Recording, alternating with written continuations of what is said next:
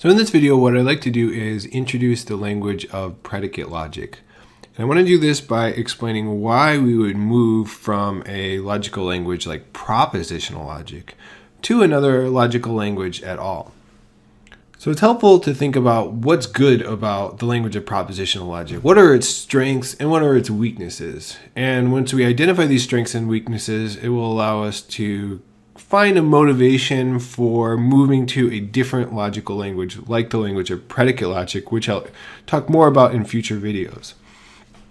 So the first strength of propositional logic is that if you have an argument that's valid in the language of propositional logic, I'm using the term valid here sort of loosely in terms of either a case of semantic entailment or a case of where you can provide a derivation or syntactic entailment. But let's say you identify an argument in the formal language of propositional logic as valid or a good argument. You can translate that argument from propositional logic into English, and the resulting translation will be a valid English argument.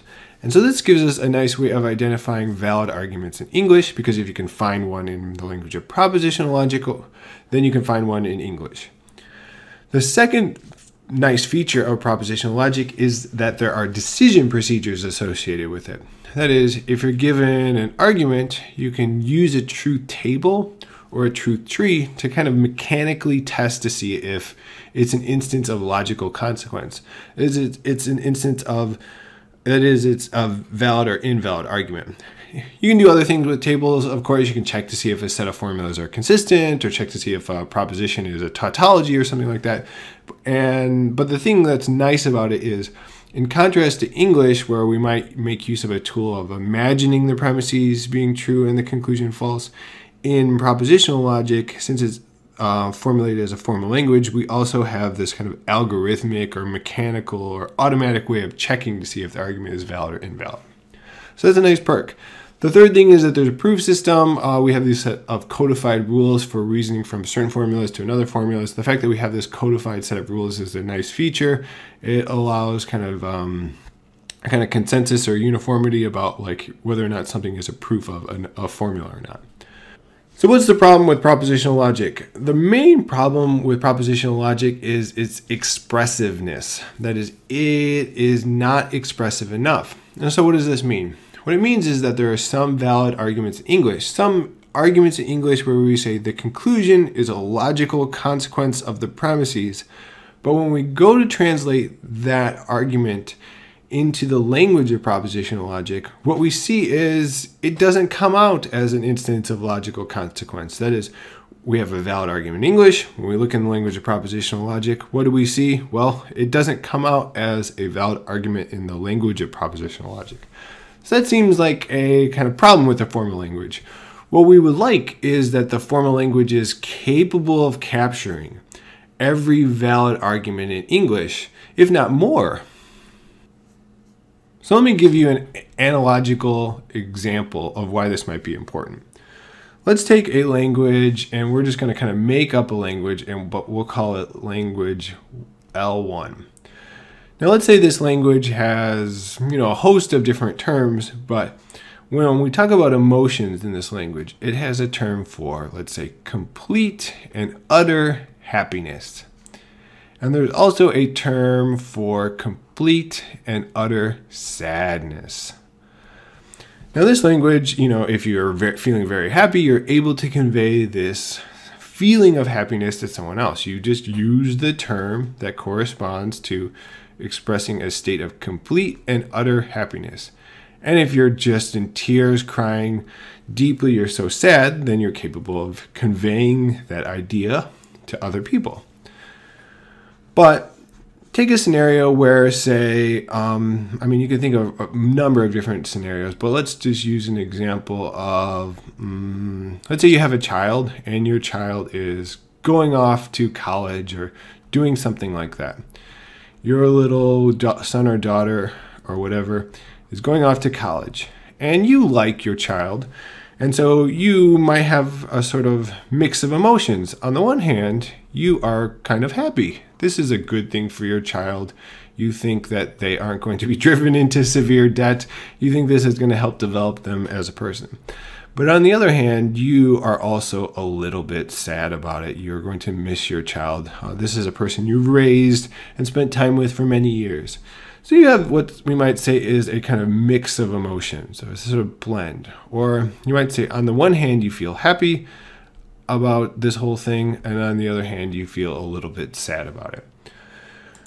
Now, if we look at the language L1, one of the things that we see is that it looks difficult to express this. That is, we might convey to someone that we have this feeling, this mix of happiness and sadness, where we don't feel completely happy about it and we don't feel completely sad about it, but instead we feel a kind of hybrid of those emotions.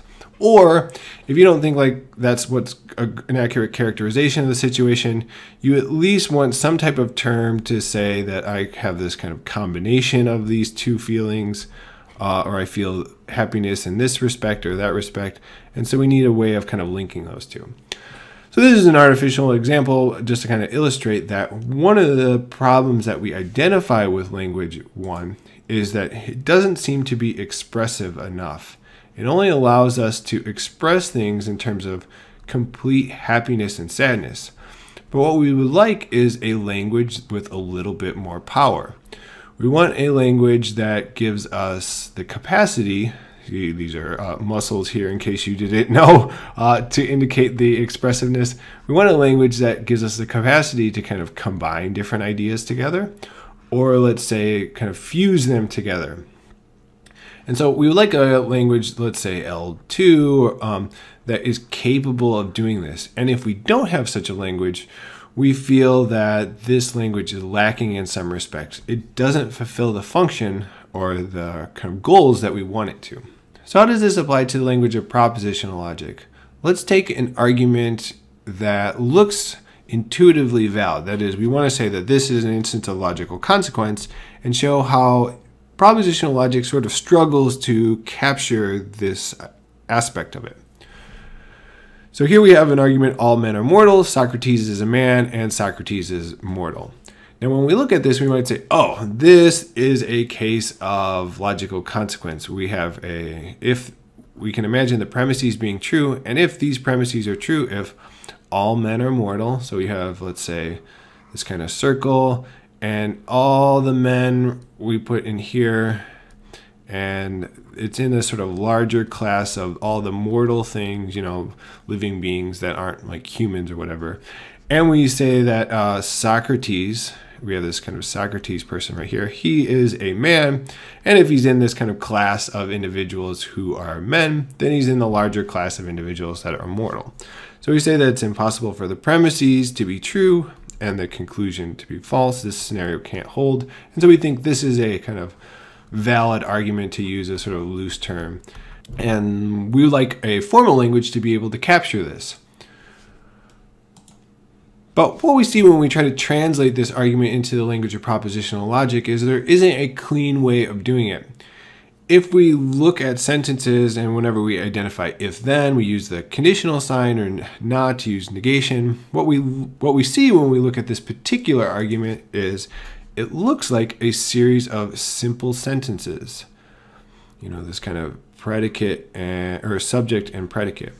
And so we might translate this using simple sentences, using propositional logic or propositional letters. So if for premise 1 right here, we might translate it as M. So all men are mortal. We just let that be translated into the language of propositional logic as M. Premise 2, we can translate as S. And the conclusion, we can simply translate as R. So what this gives us is, in the language of propositional logic, is M, S, therefore R.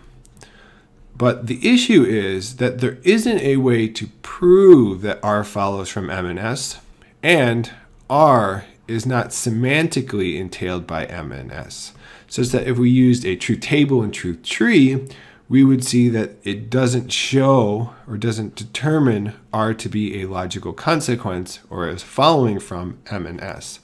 In other words, to kind of sum this all up, it gives us the wrong result. We want this particular argument to be identified as valid in the formal language, but that doesn't occur, and so we think that there is a problem. There's a sort of problem with propositional logic. It doesn't express this particular argument as valid. So to summarize here, what we're saying is that the language of propositional logic is not expressive enough. What we want is a language that's capable of expressing all of the arguments that propositional logic identifies as valid, but also a host of others that it doesn't capture as valid when those arguments are valid. So what this does is motivate a move to a more expressive or more powerful logical language. And that's the language of predicate logic, which I will kind of talk about in future videos. This language is supposed to, or does, capture all of the arguments that are valid in propositional logic, as well as a host of other ones, including that Socrates is mortal example. It will take that argument, translate it into the formal language, and when we run a particular test on it, it'll come out as valid, which is the result that we would like.